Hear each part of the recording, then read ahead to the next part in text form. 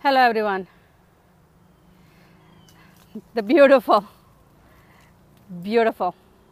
Brownea macrophylla. What a flower. Now the shrub itself is not looking that great. It's in a mostly shady location here in this garden, and it's more spread out and scraggly, but I'm so glad I'm able to show a Brownea. So a couple of Brownea plants I will show in this clip. The other one will be a Brownea grandiceps. I think this is much more a dramatic flower. I think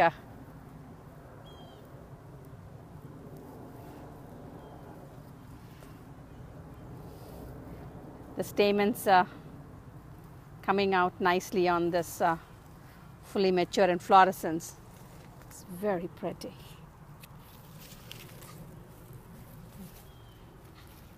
The leaves of macrophylla, the dark green texture, probably indicating that it would like a little bit more sun here.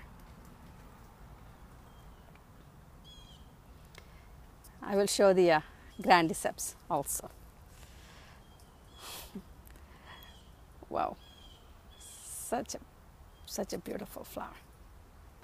This is the Brownea grandiceps, a brickish red or a brickish orange, large inflorescence, really heavy inflorescence, pendulous, and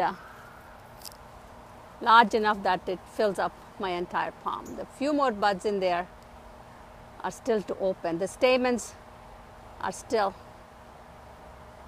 in here. They do not protrude like the macrophylla, giving it the dramatic look. Such a beautiful flower. It's not fragrant.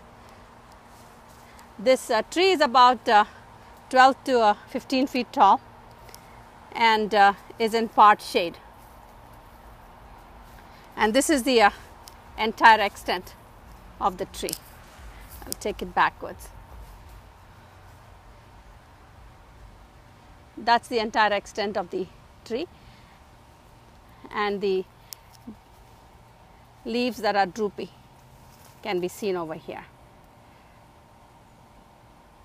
I will show the nascent leaves of the Brownea.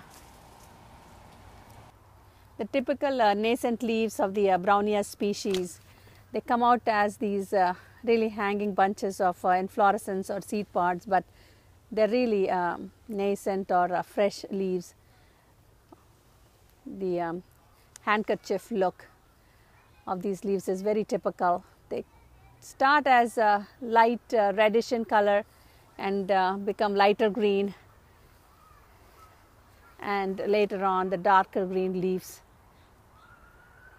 That is very typical. Such a beautiful